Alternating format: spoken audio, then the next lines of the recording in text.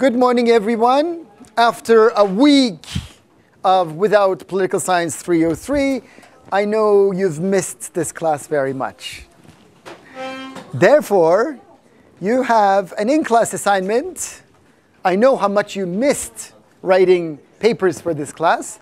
So you have an in-class assignment on Thursday at 1 p.m.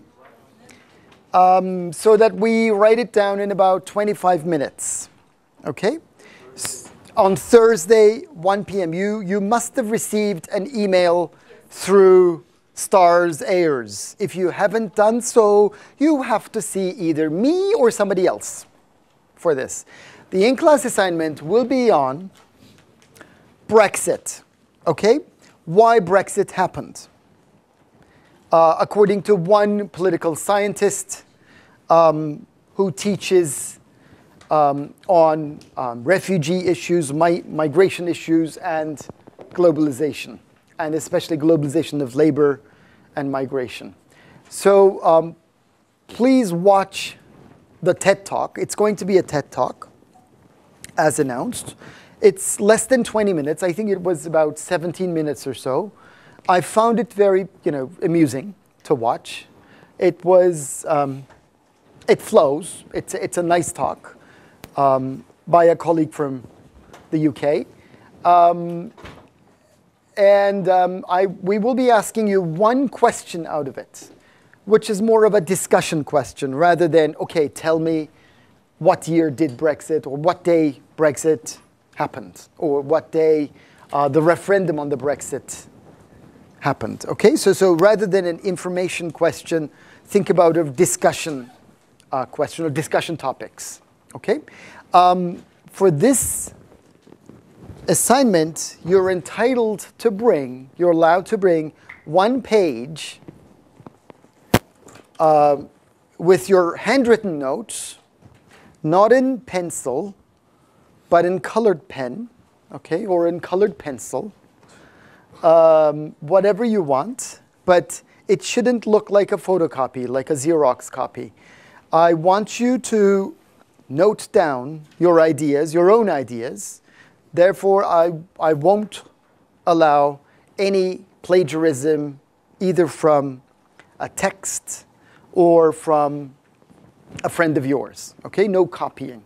So please follow the instructions.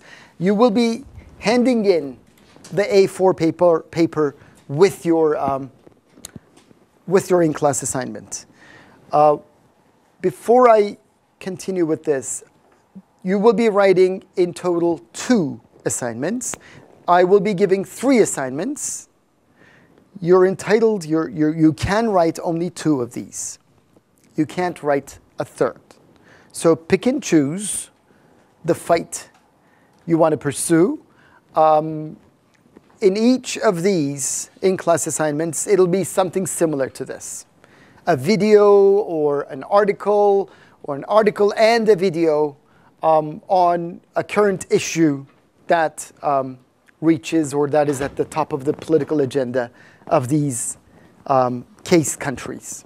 Okay? So in total, you're required to write 2. You should be able to pick 2 out of 3.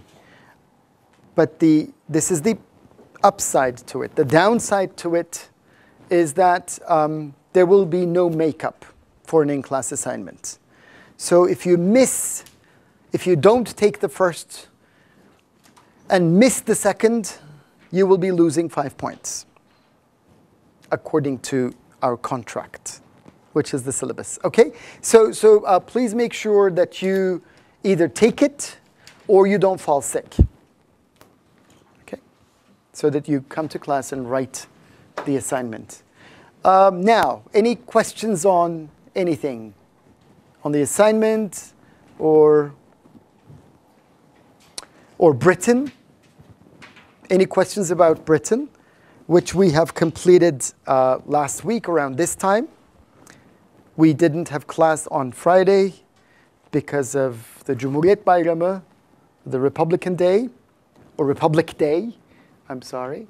So my plan today is to start my discussion on France. Okay, so and in about 2 weeks, we'll write a midterm.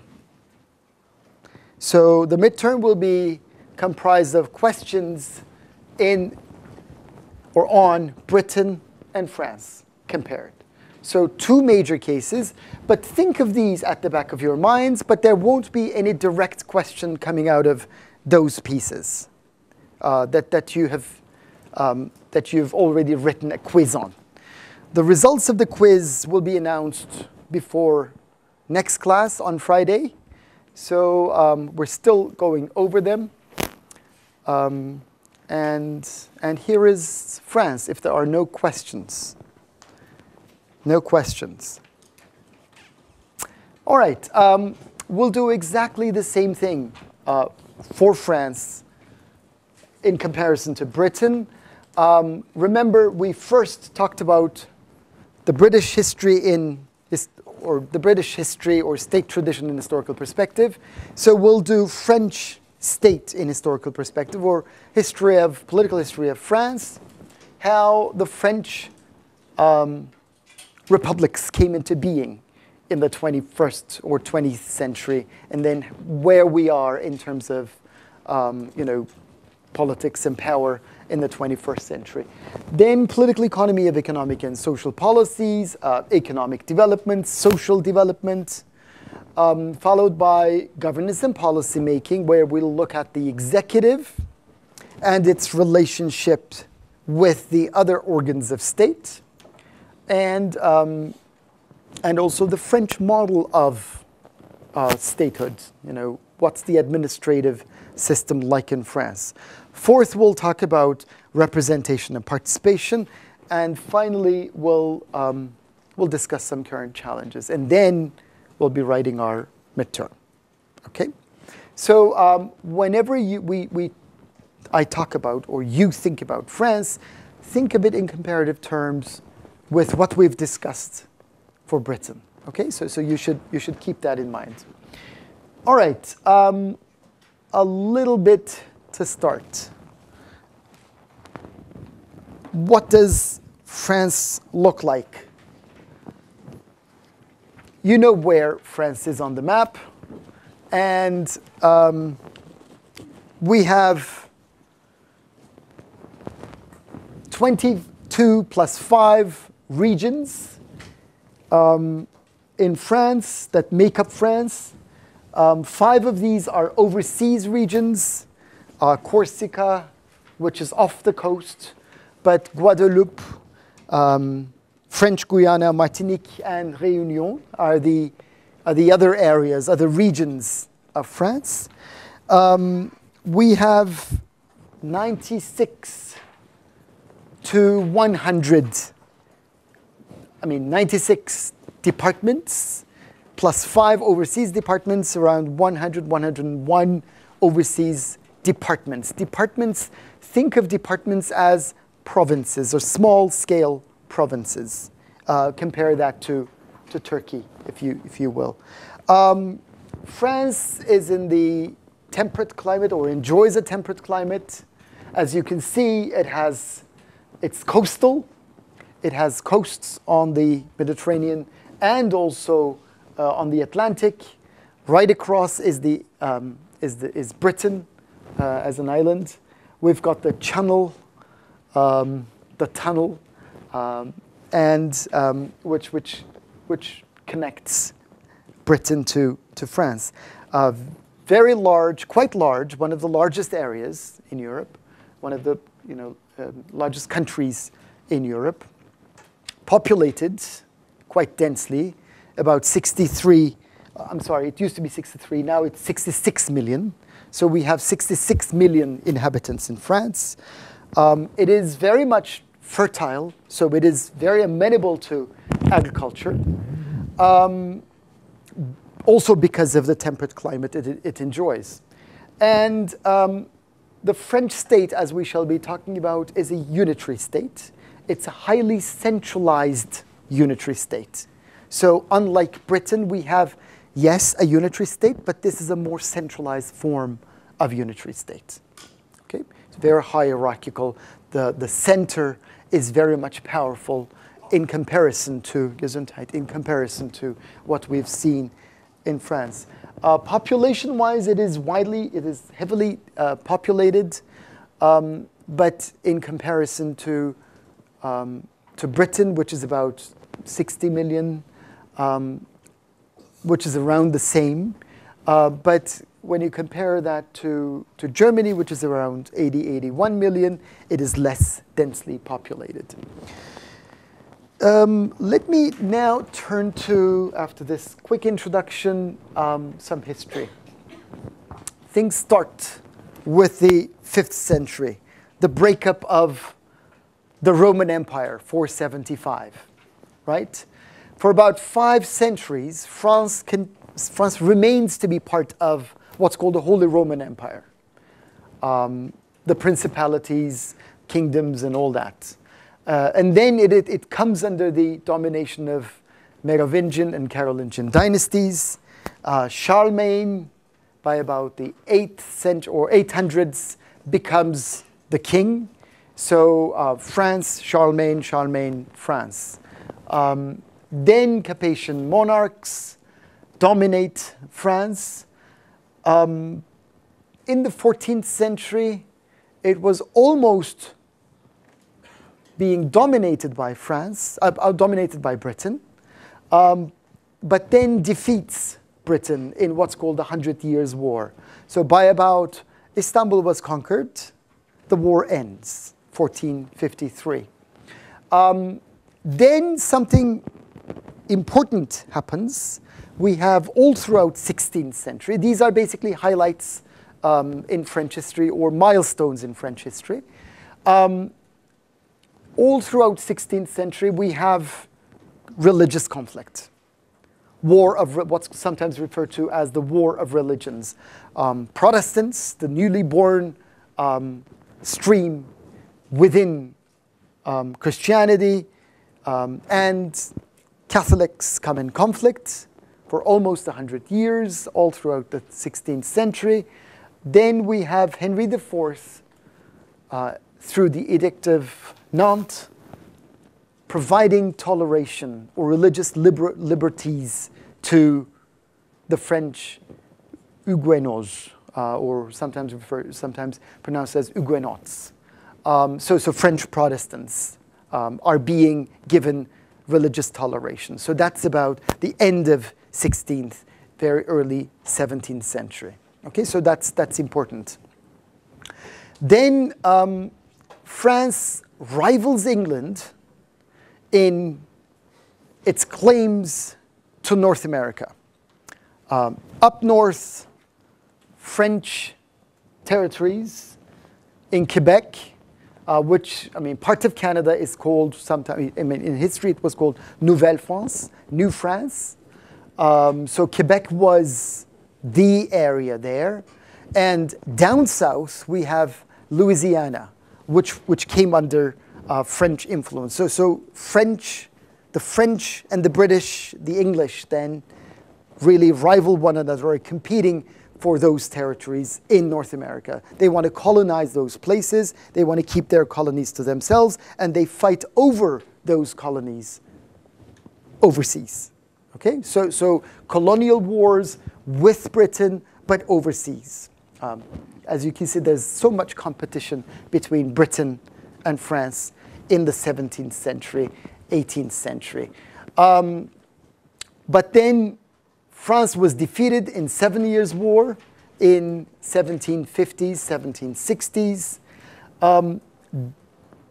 But about this time, let me go back to 16th century, another milestone in French history, which we talked about very briefly when I was talking about the absolutist regime, remember?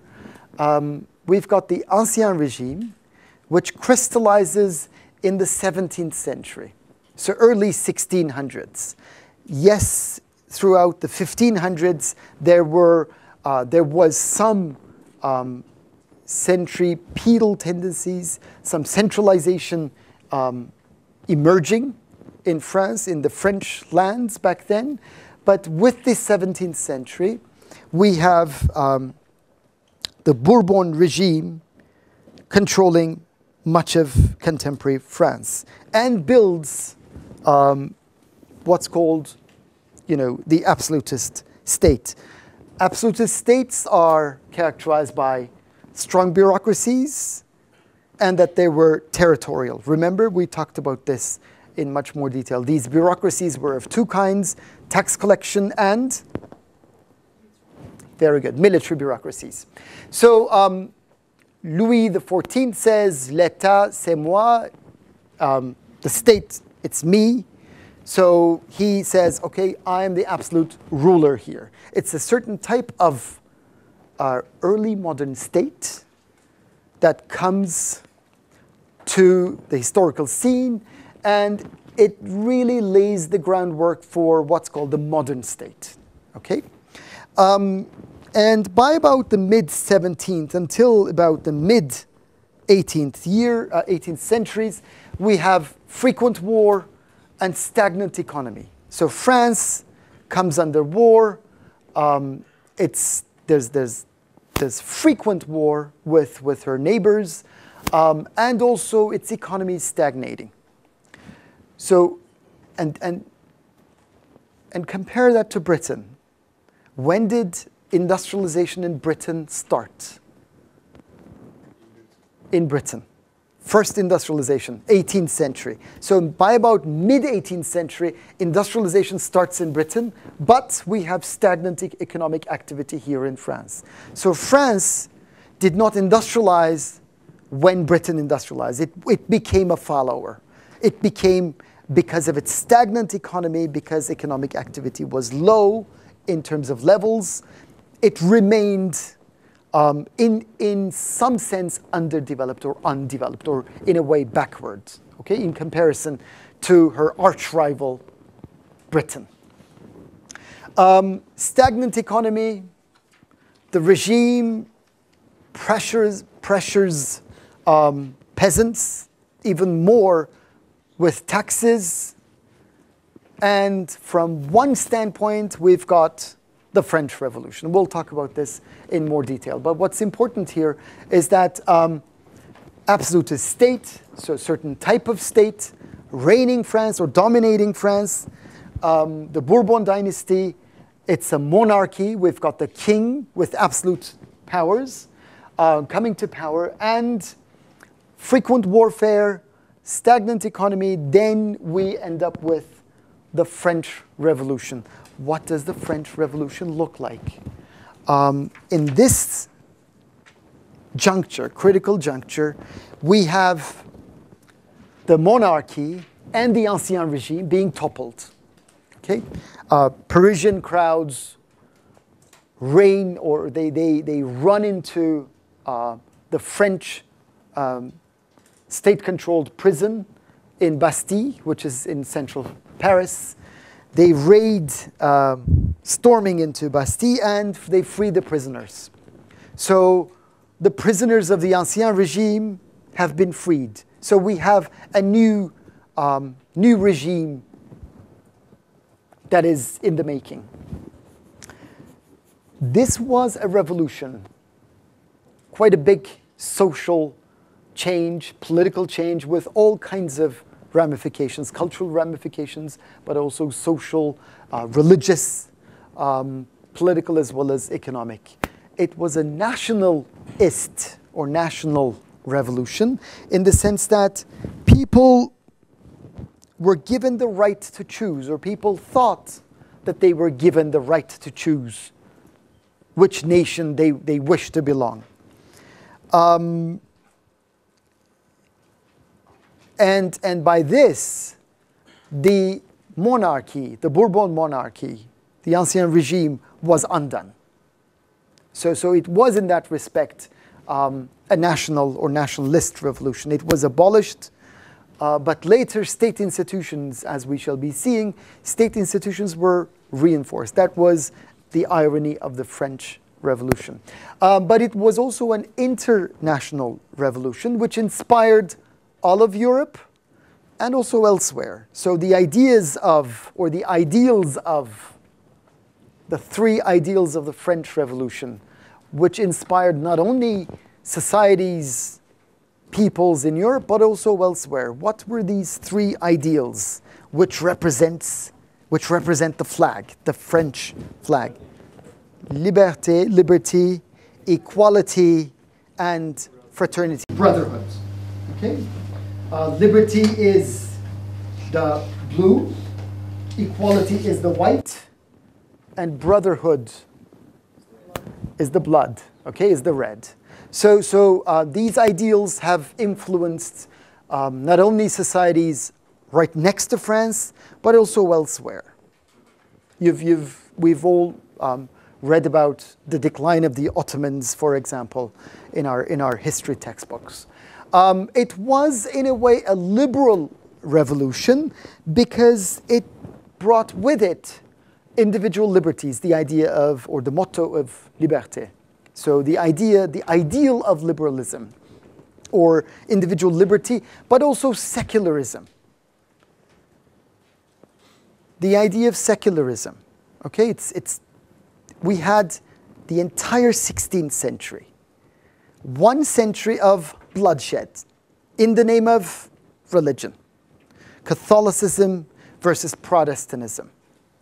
Okay, therefore the French, the new system, the new regime after the revolution meant, excuse me, so let's forget about the past, let's start a new future, and let it be this time secularism. By secularism, the French mean laïcité, the idea of what's the difference between laïcité and secular way of life. Laïcité and secular way of life. Secular way of life, yes, you may be religious, but you put your religious ideals on the side, and you lead a life. So your life is not dictated by the precepts and the principles of religion. This is for individuals or societies. But if you want to describe a state as secular, you generally refer to it with the separate, it's a specific term called laïcité. So when we talk about statehood, when we talk about states, secular states, we refer to the French word laïcité, the ideal after the 16th century, the entire 16th century, with the French Revolution, with the liberal revolution, we refer to it as the laïcité, secularism in that respect. It was a democratic revolution in the sense that from those years onwards, we have all citizens. All citizens are being on an equal footing, or all citizens should enjoy equal rights, qualitative as well as quantitative rights, all different kinds of rights. So this was, in a way, a revolution which brought with it all kinds of changes, transformation, ruptures, not continuities, or as opposed to what we've seen in Britain. Remember the Glorious Revolution?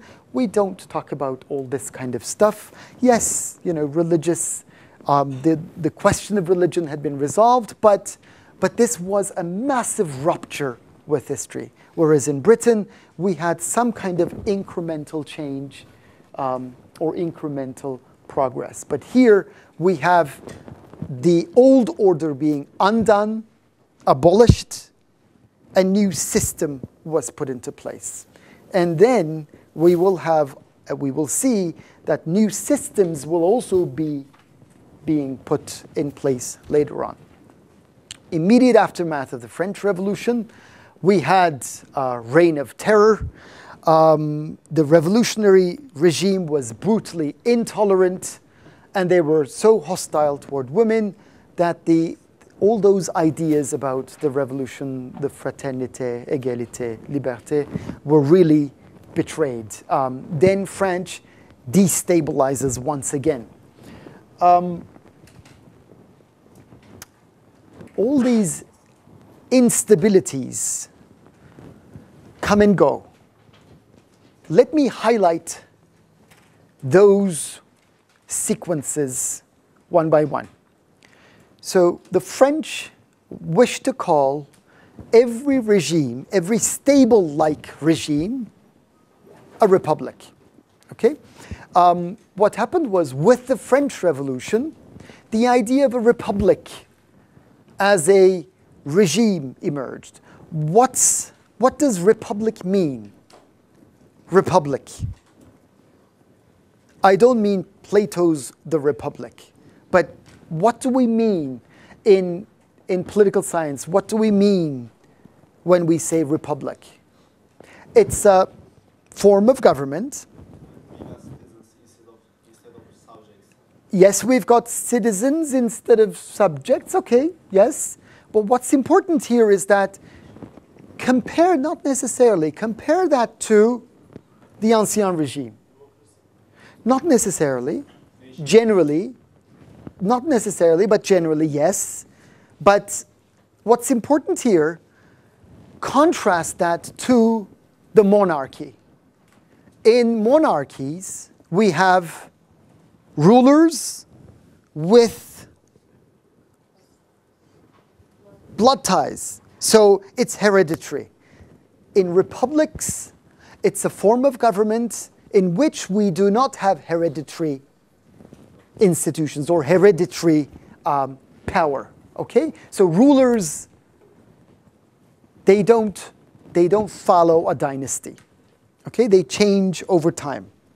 All right? So the ideal of republicanism or republic here is that there was a rupture between the Ancien Regime, which was a monarchy, centralized monarchy, versus republics. Okay? So whenever we talk about monarchies, we don't talk about republics. So in that respect, is Britain a nation state? Somebody said nation when I asked republic. Is Britain a nation state? It is a nation state, yes. Oh, you said now. I'm sorry. Is Britain a democracy? Yes. Is Britain a republic? Okay, is that clear? Do we understand the difference between republic and monarchy and these categories of democracy, nation or nation state or nationalism and republic? Anyway, so First Republic, immediately after the French, the Great Revolution. Napoleon Bonaparte, who was an army general, installs a coup and declares himself as emperor, 1802. He declares himself as the first emperor. Okay? So he installs an empire. But then in about 15 years, he was defeated by the English. So again, French-British rivalry. And then monarchy is restored, meaning that the First Republic ends. Okay? So First Republic ends because monarchy is restored. Second Republic, about 30 years later, there was an uprising against the ruling monarchy in between these republics, that there was a revolution, and there was a republic for 3 years. Okay? So a new regime comes to power. Louis Napoleon, who happens to be Napoleon Bonaparte's nephew and his heir, says, I'm the emperor, I'm the king.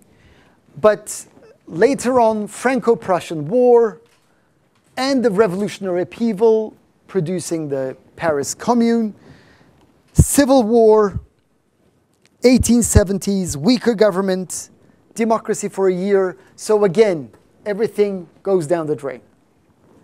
For after 3 years, and then its aftermath, we go back to some kind of monarchy and instability. Third Republic after the Paris Commune, 1871. This becomes more durable, which lasts about 40, another 30, about 70 years. Okay? We see the emergence of a parliamentary system.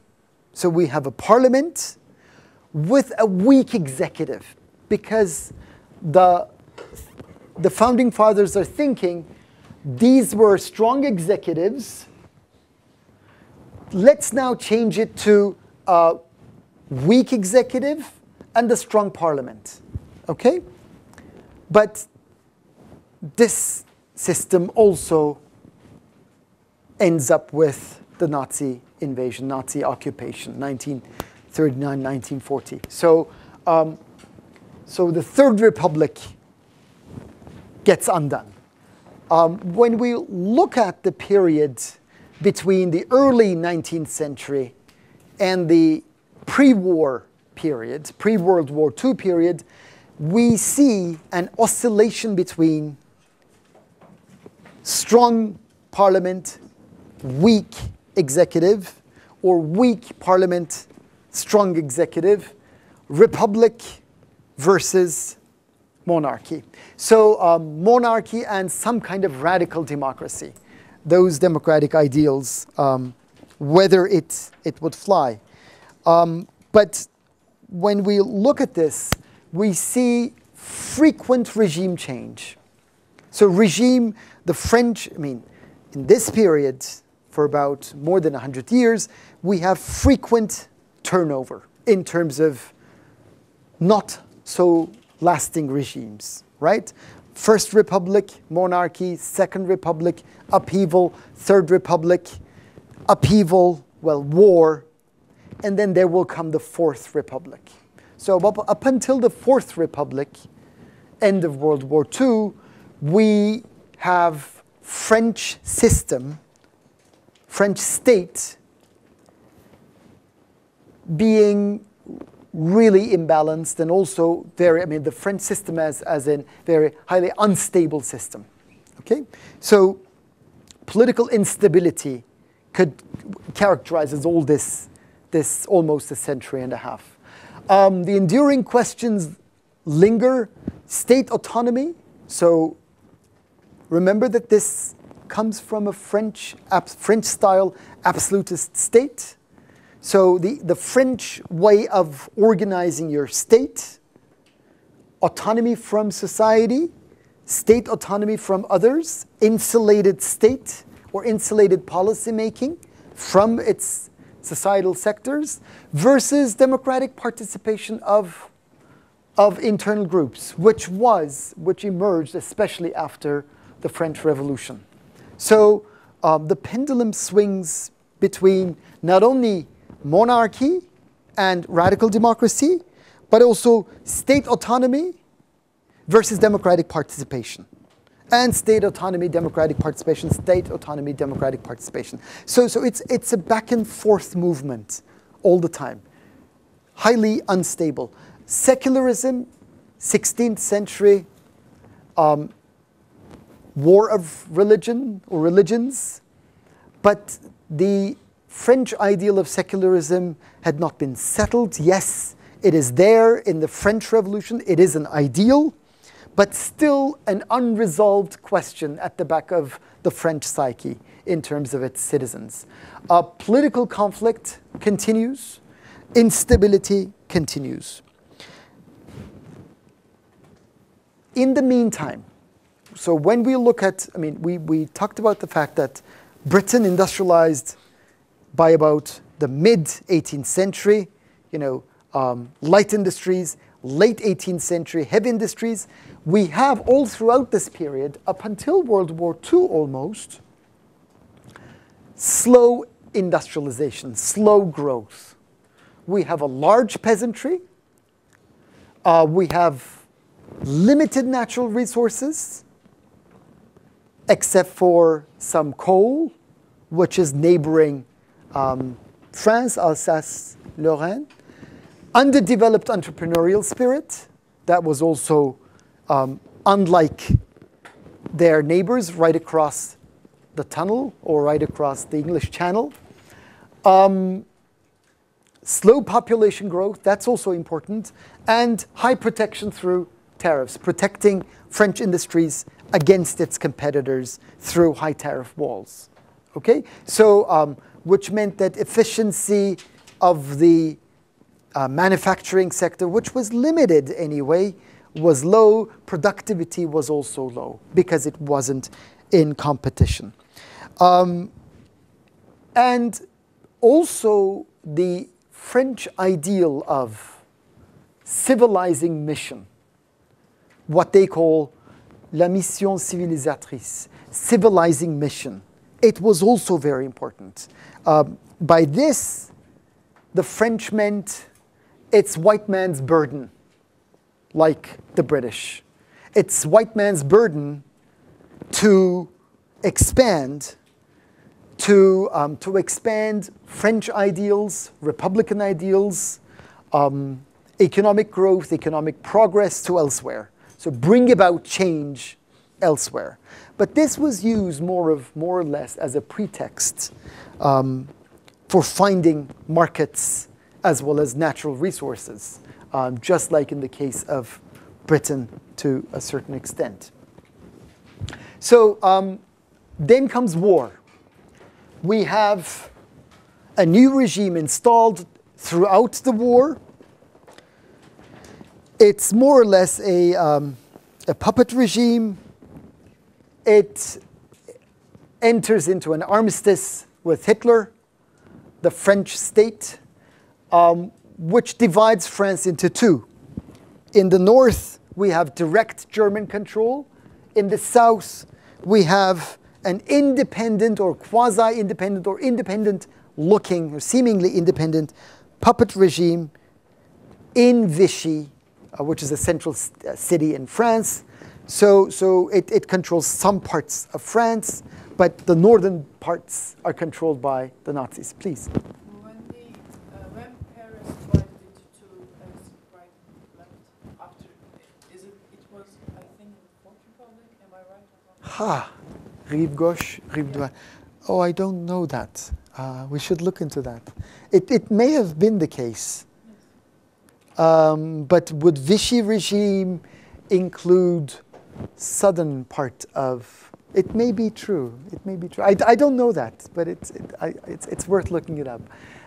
So France is divided into two. The north is under the Nazis. The Vichy government, in time, throughout the war years, was fiercely opposed by different segments in society, especially by communists, by socialists, and by progressive Catholics. So there was much reaction to the German occupation up north, but there was also much reaction to the puppet regime in Vichy, the French state government in Vichy. And de Gaulle, General de Gaulle, seizes power. He gains control over all those that rally against the Vichy regime and says, okay, I propose a new regime with strong leadership. And citizens vote for this regime, and they say, no, we don't want that. So General de Gaulle retires immediately. But immediately after, we see the emergence of an opposite type of regime, where we've got a strong parliament and a weak executive. This is exactly what de Gaulle insisted against. He said, I want a regime, because we had so much instability, I want a regime of strong executive, weak parliament. But it was defeated in the polls by citizens, and we see the emergence of a fourth republic with a strong parliament and a weak executive, and proportional representation. So as you can see, not winner-takes-all system, but a more proportional system, more democratic system in its ideal form. But this brought all kinds of instabilities with it in the ensuing elections. There was economic development, yes, but the French were involved in Vietnam in the 50s, 60s. They withdrew from Vietnam, and they also wanted to crush an anti-colonial rebellion in Algeria, but the French state, the government could not do that. And then there emerged General Gaulle out of retirement and says, hey, let me change things once again. And he emerges as prime minister and installs a new regime, which is called the Fifth Republic. So he and his associates draft a new constitution, which gives much stronger role to the executive and much weaker role to the parliament. So, as you can see, strong parliament, strong legislature, weak executive.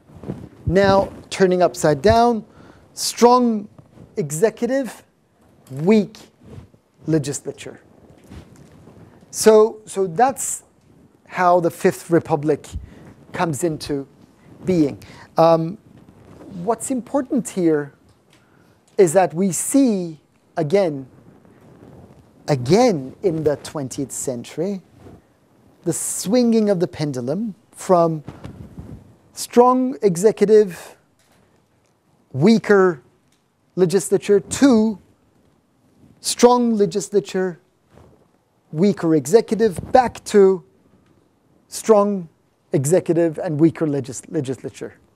Okay, and that's where we are. And many observers think or see that this is going to endure. I mean, this last version, limited parliamentary power, weaker legislature, and stronger executive will last for some time, some more time. That this is more in tune with the French administrative system or administrative psyche. Any questions? Now that we are with the Fifth Republic, any questions until now? So what I want you to remember here is that we've got the pendulum swinging back and forth between radical democracy and monarchy. Radical democracy, monarchy. Okay? So one republic after another, but with disruptions in between. Okay? Either instability or outright war, or outright puppet regime like the Vichy regime. So First Republic, Second Republic, Third Republic, Fourth Republic, 1958, Fifth Republic. Okay? So that's where we are in terms of how France enters into the 20th century. I mean, post-World War II period, some regime was installed, but this was untenable, this was unsustainable. Then a system which was quite in opposition or quite opposite to the Fourth Republic emerges. Okay, I think it's time to take a break.